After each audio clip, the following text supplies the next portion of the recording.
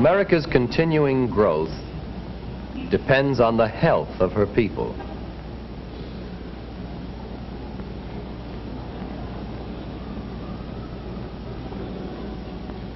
A plentiful supply of nutritious, wholesome food will keep our nation strong. Abundant protein-rich meat contributes to the well-being and strength of our people and our country. Meat is a favorite with almost everyone, everywhere.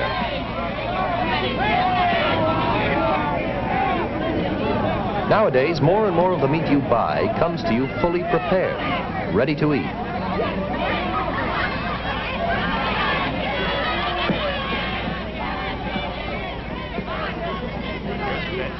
Ball. 2-2 on Johnson. 1 out. Runners on first and second. Foul stretches. Pitch. Easy to serve, prepared meats are an accepted part of our everyday life. No more grinding, mixing, slicing, or even cooking at home unless you want to. This time-consuming work is done for you. Prepared meats, inspected and passed by the United States Department of Agriculture, are clean, safe, wholesome, and truthfully labeled. How can you be sure?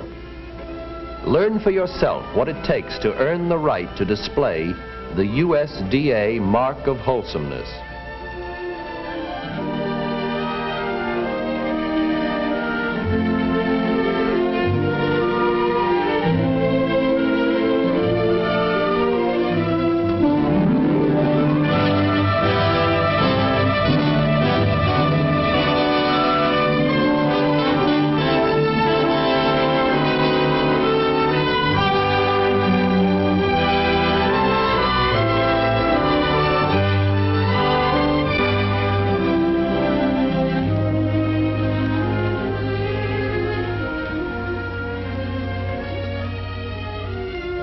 The story behind this mark of wholesomeness begins with the millions of animals moving from America's farms and ranches through federally inspected slaughtering plants each year.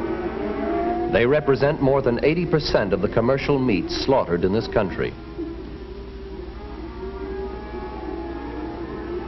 Animals coming under federal inspection are carefully examined by thoroughly trained USDA meat inspectors.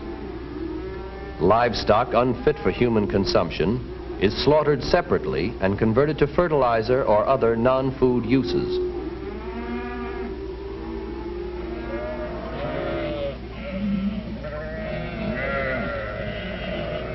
What's more, all government-inspected plants and equipment must meet federal requirements.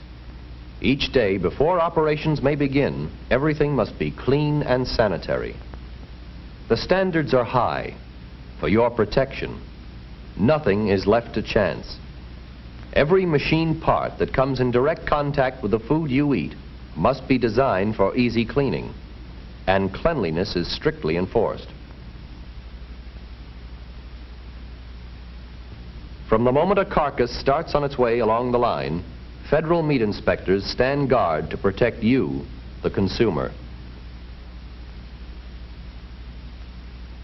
All meat that passes inspection is stamped with a round purple mark of wholesomeness. The law requires this mark for all meat shipped across state lines or in foreign commerce.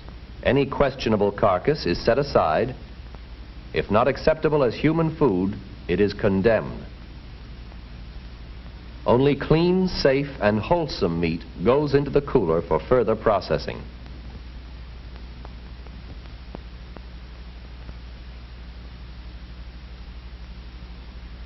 Every year, from one end of the country to the other, long lines of beef, veal, lamb, mutton, and pork go into the prepared and processed meats that are inspected and passed by the United States Department of Agriculture.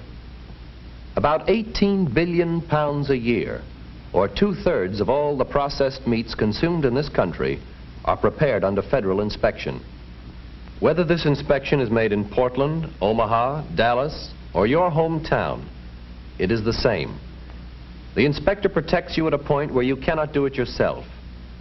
For instance, he sees that the processor limits the amount of the less expensive ingredients used in a product. When meat is used in combination with other approved ingredients, regulations specify the minimum amount of meat that must be used in the product. Take frankfurters. More than 7 billion franks and wieners each year earn the U.S. mark of wholesomeness. You identify a frank by its shape and color. The meat inspector sees more than that. He sees that it's made from wholesome meat with approved amounts of other ingredients. In fact, under federal meat inspection, all products containing meat, including soups, gravies, and stews, must contain wholesome ingredients only of the kind and amount appropriate for that product. Federal meat inspectors in the plant make final judgment on acceptability of products. They make judgments every day, many times a day. They rely on their training, experience, and highly developed senses of sight, smell, and touch. They inspect thousands of different meat products for your individual selection. There's bologna, bacon, patties, scrapple, pork loaf, salami, liverwurst, head cheese, liver pudding, luncheon meat, and other favorites. Most of the meat products they see are acceptable, prepared and packaged to suit the most discriminating taste.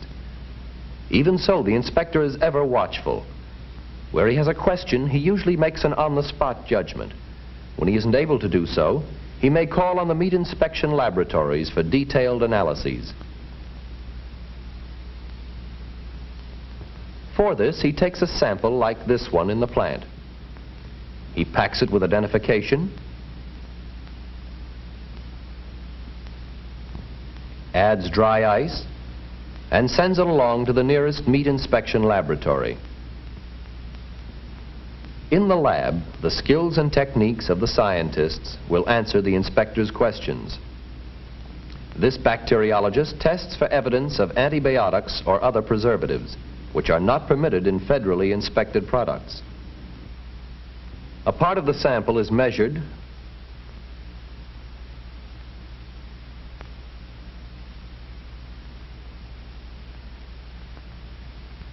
placed in the blender, and a phosphate buffer added.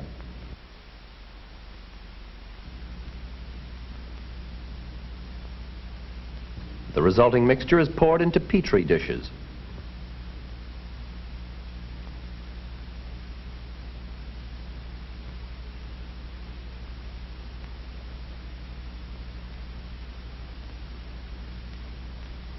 Paper discs are dipped into this mixture and then placed on plates already treated with assay organisms.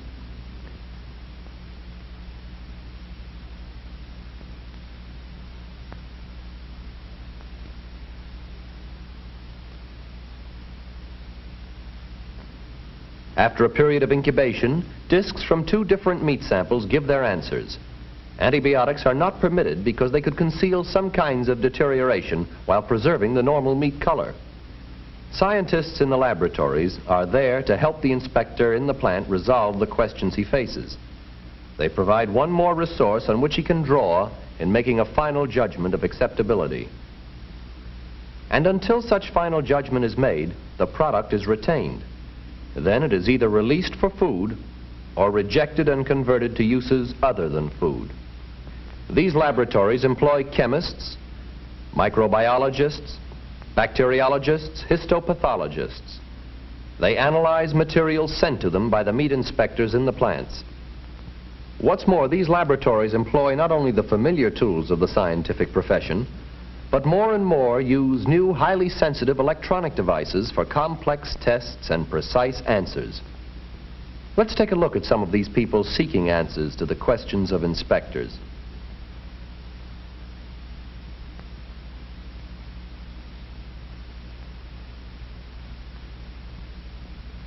For instance, they may be asked to determine the wholesomeness of spices or other non-meat substances, or to check for the presence of foreign materials and molds.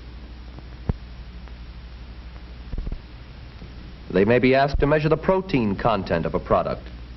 It's a simple test for the chemist and an important protection for you, the consumer.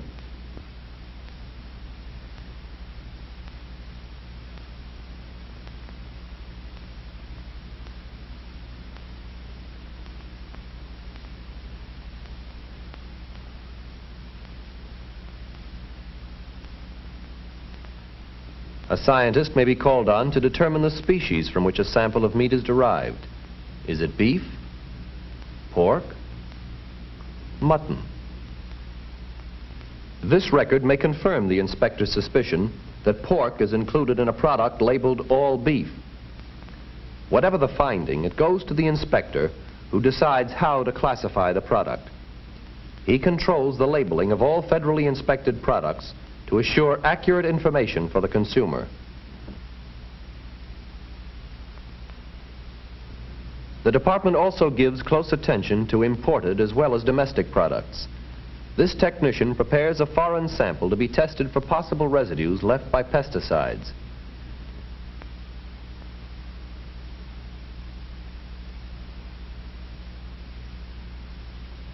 Since chemicals are absorbed into the meat fat, the first step is to draw off the fat. The chemist heats a sample in an oven and pours the fat into a flask. To this, he adds solvents and extracts chemicals from the fat.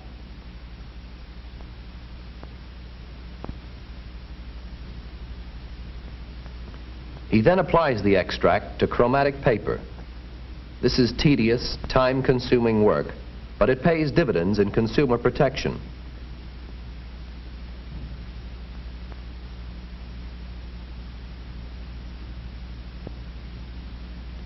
The chemist now exposes the paper to ultraviolet light. This reveals the presence of any pesticide. Each one produces its own characteristic pattern in definite positions. When chemicals are shown to be present, another machine, a gas chromatograph, can be used to determine how much. This device is so sensitive that minute traces, even 1 part in a million, can be recorded.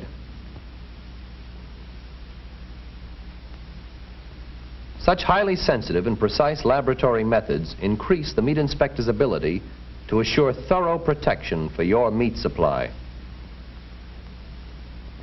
Here is a safeguard we hope we'll never have to use. Meat inspectors throughout the country are being trained and equipped to check for possible residues of radioactive fallout in case of an accident or national emergency. And to support them, laboratory personnel are able to run tests on meat samples. Here's the way it's done. This capsule of ash represents what was once a 5-pound steak. An anti-coincidence scaler, or a beta counter, can measure any significant amount of radioactivity in the ash. This is the kind of intensive laboratory testing that supports the meat inspector and affords you unseen protection.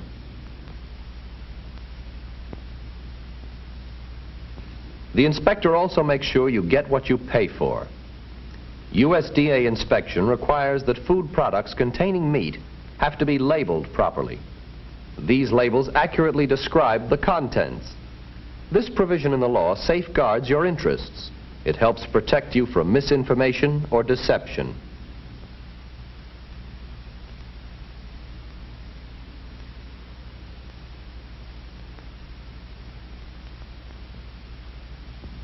You can read for yourself what goes into the prepared meats you buy. The meat inspector makes sure that the label lists all ingredients and identifies the specific kind of meat or meats used in a product. You can be sure the processor has used at least the minimum amount of meat specified for this product. For instance, according to federal regulations, chili con carne with beans must contain at least 25% beef, based on fresh weight. Pork with barbecue sauce must have at least 50% cooked pork. Rest assured that the proper percentage is in the finished product because federal meat inspectors see that the official requirements are met. These requirements are set forth in the regulations governing the meat inspection of the U.S. Department of Agriculture. Great care has been taken in establishing these rules. Equally great care is taken to maintain them. They are revised as necessary to keep up with changing times and new products. These regulations have evolved from the records of more than 50 years' experience in meat inspection. Inspection initiated and maintained to assure a wholesome product properly labeled. Specialty dishes, in addition to meeting all other requirements, must also have a reasonable resemblance to the form and taste historically established for them. Even the picture on a label must be accurate. It cannot show more meat than the package contains. Special claims must be right too. To examine label claims, Meat Inspection's own home economists test products under conditions similar to those in your own home. Take this bacon. The processor claims it will not char. It has been cured with a USDA approved synthetic sweetener. Let's watch kitchen testing at work.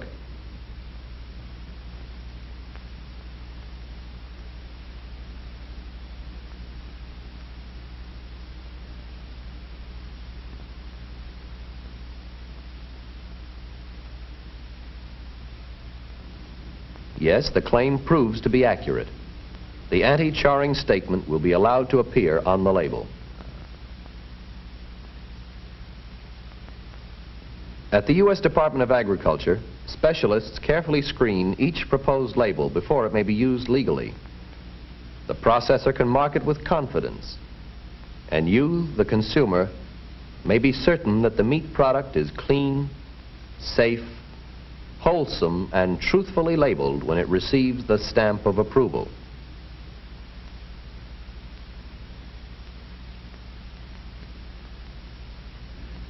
Prepared meats are American favorites.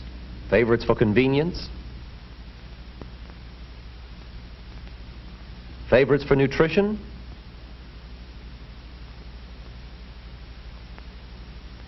and favorites for flavor. Prepared meats are easy to serve and good to eat. They are enjoyed by almost everyone, everywhere, every day. So whenever you're out shopping, for yourself or the whole family, meat products that have been approved by the U.S. Department of Agriculture, just look for the mark of wholesomeness.